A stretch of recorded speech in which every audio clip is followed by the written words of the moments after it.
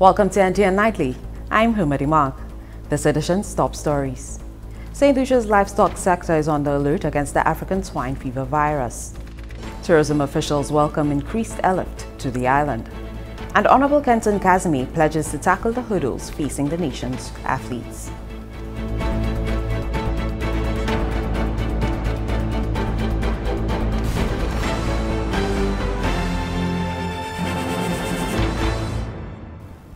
The African swine fever outbreak in China has captured the global pork industry's attention since 2018. St. Lucians are asked to remain vigilant as the Dominican Republic recorded its first case of the African swine fever virus. African swine fever, ASF, is a deadly viral disease that affects both domestic and feral swine of all ages. While it poses no risk to human health and cannot be transmitted from pigs to humans, its discovery in St. Lucia would have a significant impact on livestock producers, their communities, and the economy. As of the 28th of July, the Dominican Republic reported its first case of ASF. Acting Chief Veterinary Officer of the Livestock and Veterinary Services Division, Dr. Charmin Melvin Edwin, says the region is now on high alert to ensure that this disease remains at bay. We are happy that presently this disease does not exist in St. Lucia. However, African swine fever is a viral disease, a hemorrhagic disease, a disease that causes severe hemorrhaging, internal hemorrhaging. You see a lot of hemorrhaging in the organs, in the heart, in the spleen, in the kidneys. And so there's a lot of redness. You notice a lot of redness on the animal. The tip of the ears may be red, the abdomen, the extremities, very red. So it's one of the diseases that we call red diseases of pigs. And so in addition to the redness, you may see that the animals will be depressed, they'll hurdle together, they may become anorexic, they lose their appetite, so they will not eat for you. The females may experience abortion, you may have vomiting, you may have diarrhea, you may have cyanosis, which basically means that poor blood circulation, so you'll begin to see the areas beginning to turn blue because of the lack of oxygen. And so this is highly, you can understand the devastating effect that this would have on our pig sector if this disease were to enter. According to Dr. Melville Edwin, there is currently no treatment or vaccine available for this disease. She explains that the only way to stop this disease is to depopulate all swine herds that have been infected or have been exposed to it. Travelers are advised to be cautious and avoid transporting pork products as the disease can be transmitted through them.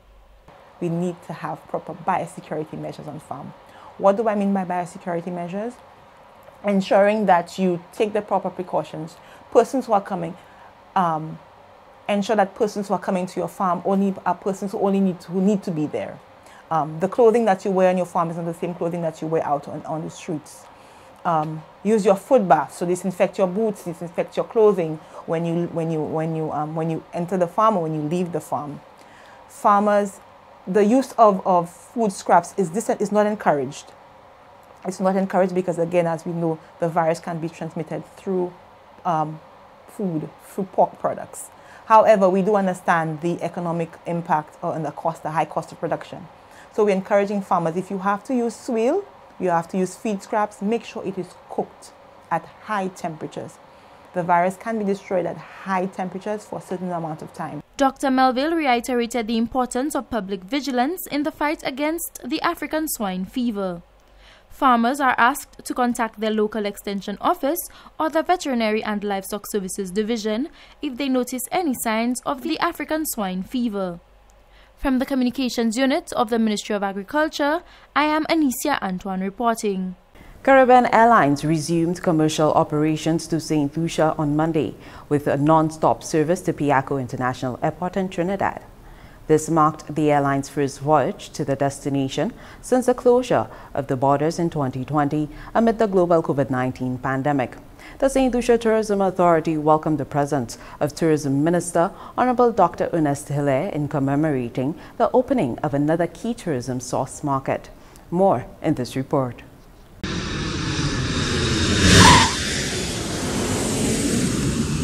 St. Lucia welcomed the opening of another key tourism source market under the Caribcation brand on Monday, 16th August 2021, when Caribbean Airlines flight number BW432 arrived at George F. L. Chance Airport at approximately 3:05 p.m., marking the airline's first voyage to the destination since closure of the island's borders in 2020 amid the global COVID-19 pandemic. The St. Lucia Tourism Authority, the SLTA, is working with the airline through a very targeted digital campaign to promote the flight and on-island offerings, including accommodation and the most compelling experiences. Christopher Gustav is the marketing manager at the SLTA.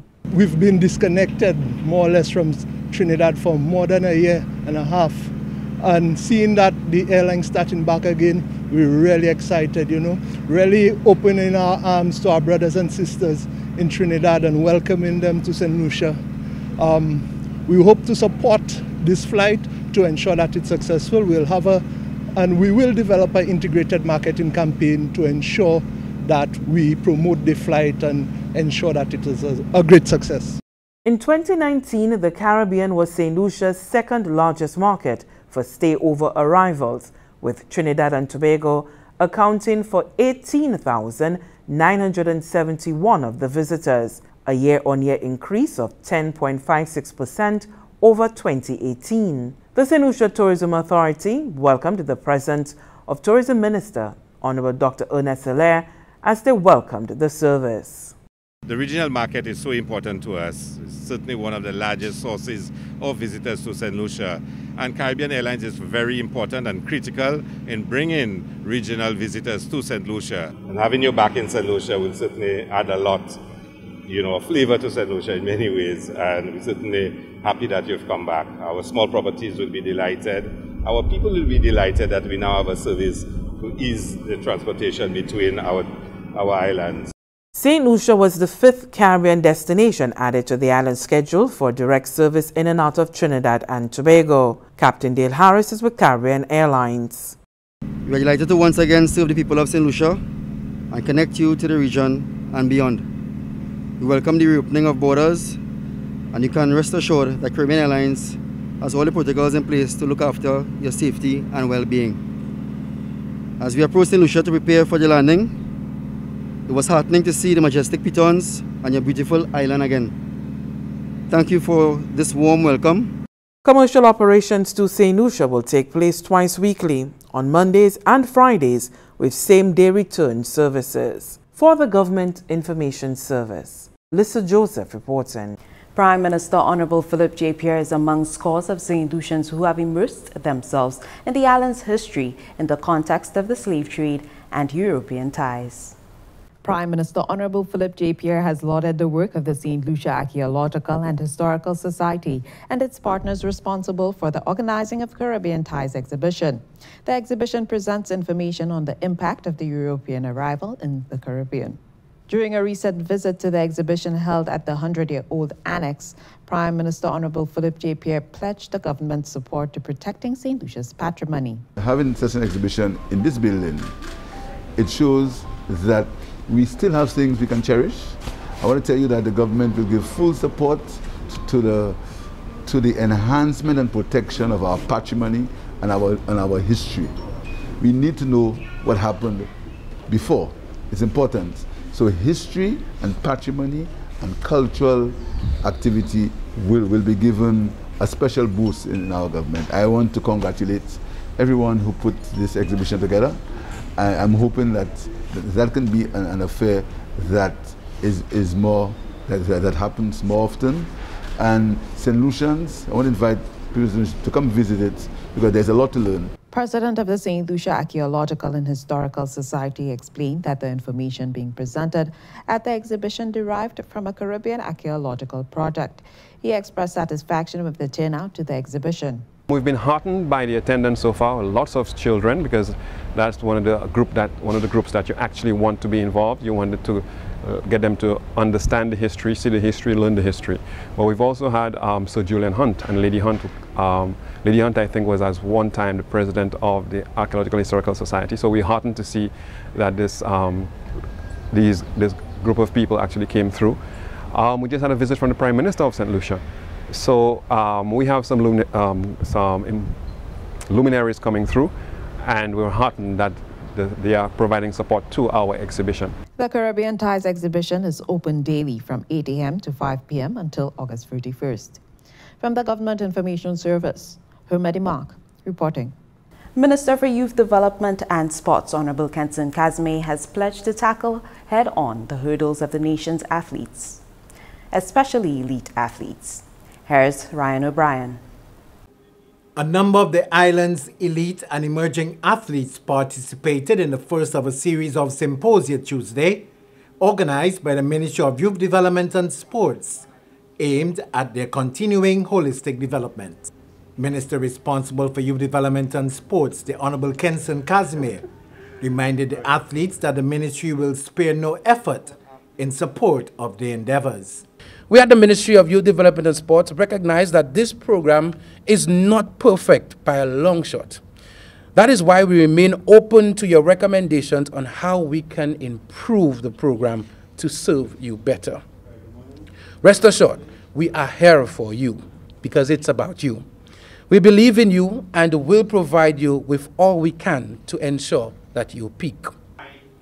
The sports minister encouraged the athletes present and those who followed via Zoom on the Ministry 758 Youth Connect platform to participate fully during the symposium.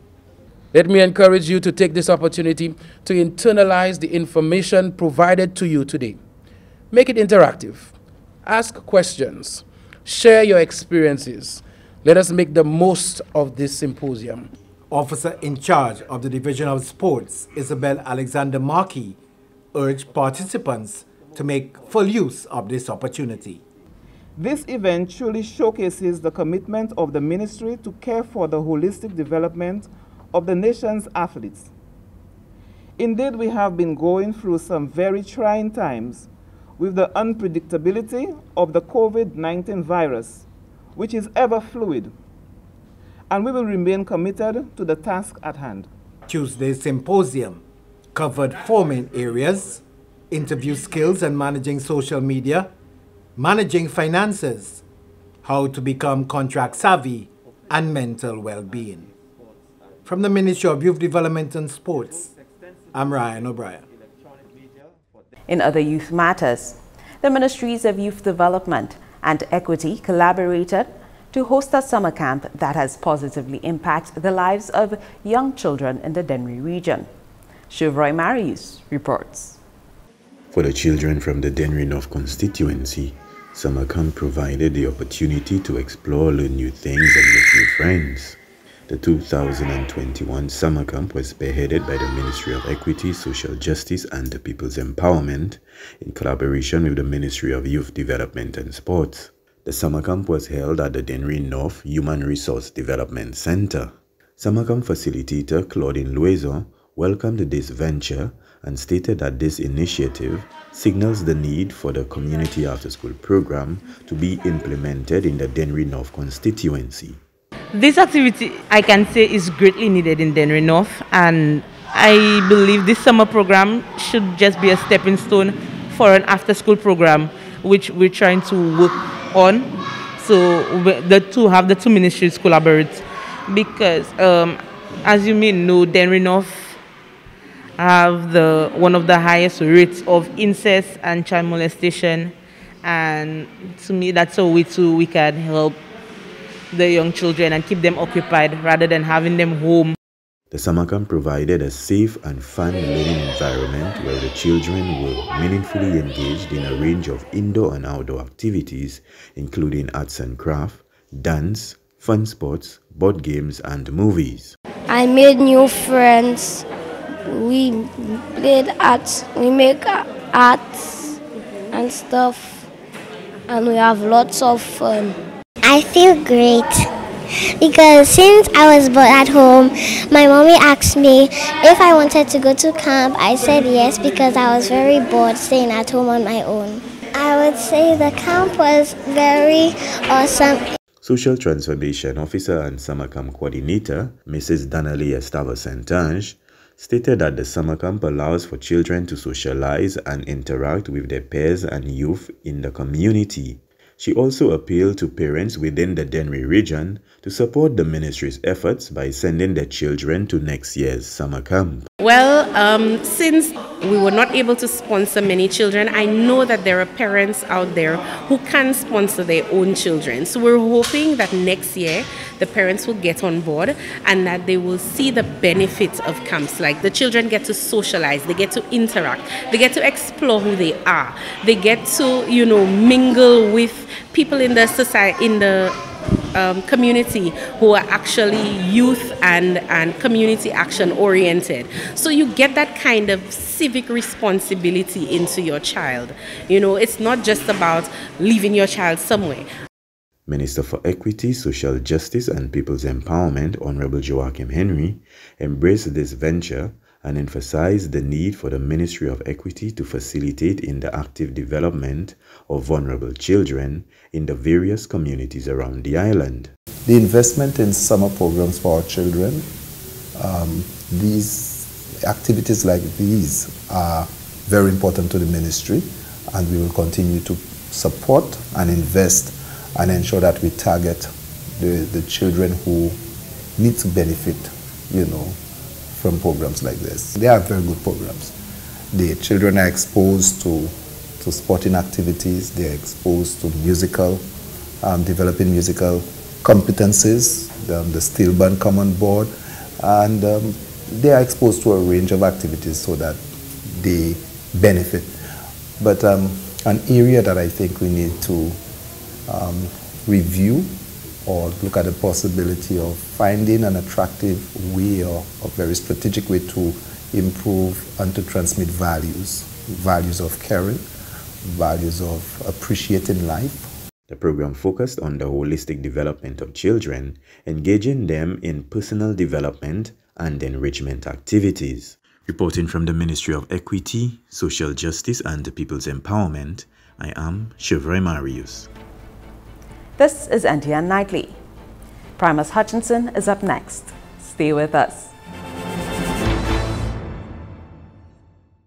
Caribbean Ties, a connected people then and now. A unique exhibition that presents the diversity and complexity in the Caribbean before the arrival of the Europeans. August 1st to the 31st at the 100-year-old Anglican Annex. Open daily, 8 a.m. to 5 p.m. Be part of the past, still present today, through stunning exhibits accompanied by live cultural street entertainment. Save the dates, August 1st to the 31st.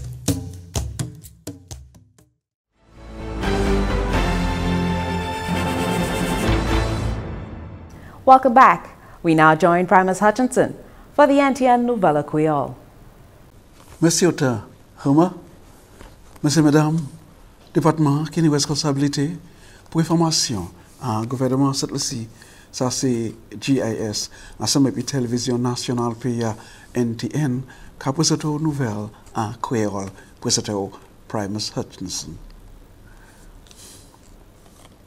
Ministre qui est responsabilité pour justice et égalité sociale, honorable Joachim Henry, j'ai fait un grand appel pour les pays à venir ensemble après une élection générale qui c'était le 26 août qui portait la victoire pour le gouvernement étoile. Ministre Henry fait déclaration ça là après cérémonie pour les membres parlement et les membres sénat là te sermenté à Kai Concite. Durant la cérémonie ça là qui était pris coup mardi bon matin, assistant gouverneur général pour le moment Harold Charles te présenté plan gouvernement pour l'année pour venir. Et parmi grand plan ça là, c'est effort pour ces degrés assistance pour les jeunesses cette-ci.